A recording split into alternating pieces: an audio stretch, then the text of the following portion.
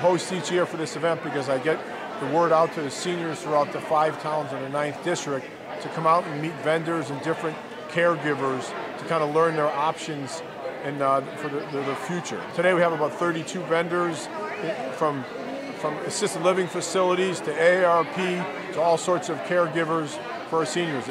I like to joke around when I visit the senior centers. I always say there's a good 4-letter word for this event, and the word is free.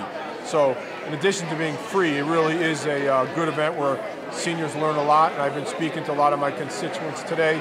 They're pleased to be here, and I'm pleased to be here. So again, thank you, and anyone watching it, hopefully you'll consider coming next year in October of 2016 to come to the 10th annual 9th District Senior Expo.